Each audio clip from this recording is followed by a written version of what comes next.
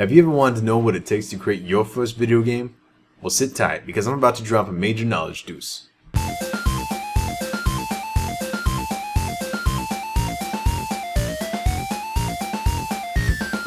The first step in creating a video game is to come up with a design.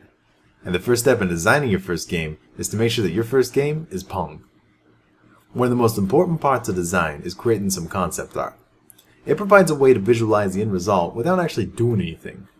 It also allows you to set an impossible visual style that will serve as a harsh reminder of how easy it is to paint a pretty picture and how difficult it is to make a game.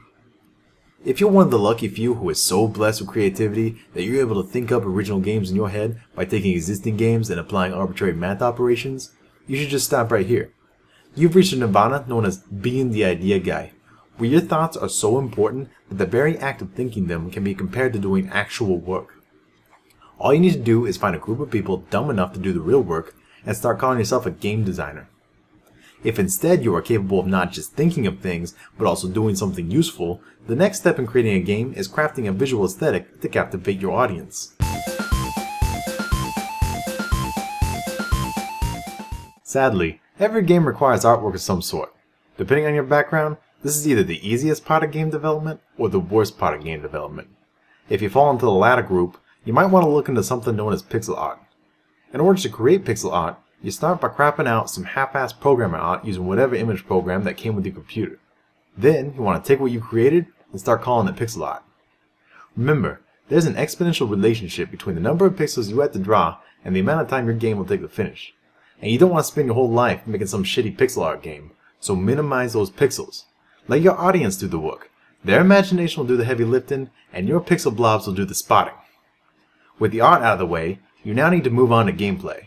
At the core of every game is the beating heart of logic that is driven by beautifully crafted hierarchies of decision trees and data structures.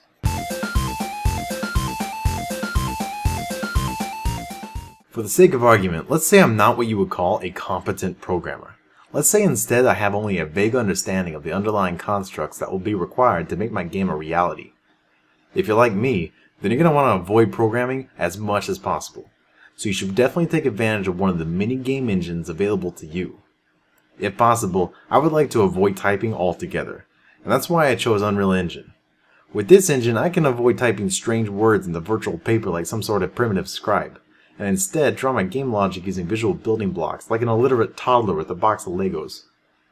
To make my life even easier, the engine provides a number of example projects which I can build off of, so I can feel like I've made a lot of progress without actually doing anything. Once I've managed to get an example running in the engine, it's just a matter of time until my game is complete. And since I'm basically an indie game developer now, my time is worth something. And that something is about $100,000.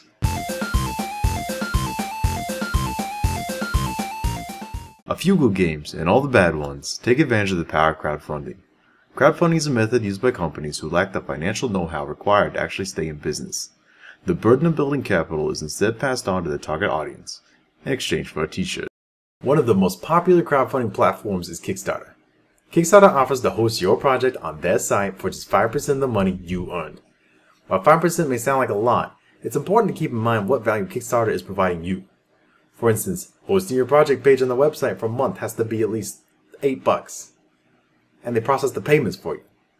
But that comes out of the other 5% that Amazon takes. If you don't think about it too hard, Kickstarter is the best choice because loads of people, and more importantly game developers, use it, even if they don't really need crowdfunding in the first place. Okay, so now you just need to create a Kickstarter page. Since Kickstarter is so saturated with game projects, it's important that you make your project stand out as much as possible from the competition. Some of the most successful Kickstarter projects have a well-defined budget, a clear roadmap, and reasonable deadlines. Just kidding. All you need for a good Kickstarter is a pie chart, a video concept art moving around, and a deadline you couldn't possibly meet. Perhaps the most important thing to consider when developing your Kickstarter project is the reward tiers. In video game Kickstarters, there are 3 basic tier levels: the pity backer, the early access, and the idiot. The pity backer is for the people who don't really give a shit about your game, but still want to pat you on the back for trying. It's the Kickstarter equivalent of giving your spare change to the street musician. You like what he's doing, but you don't want him to think that he's good enough to make a career of it. The early access tier is for all the impatient backers in your target audience. These people want to play your game before it's even done. It's sort of like getting a sneak peek at a movie. or like having your dinner delivered at a restaurant before it's fully cooked. You get the satisfaction of eating your dinner in front of your family while they fight over the free bread. Then, when they're finally enjoying their meal, you'll be kneeling over the toilet barfing up raw chicken. The idiot tier, publicly referred to as enthusiast, is for the one guy who has so much money at his disposal that his ability to discern value is non-existent. This reward is basically a $10,000 plane ticket to fly your honored backer to your city for a tour of your development studio, apartment. With the reward tiers established, you're ready to publish your Kickstarter and wait for the money to roll in. Remember, do not work on the game until the Kickstarter is over. Otherwise, you're working for free, and you're not a charity. But feel free to use this time to draft your "The game has been delayed" email.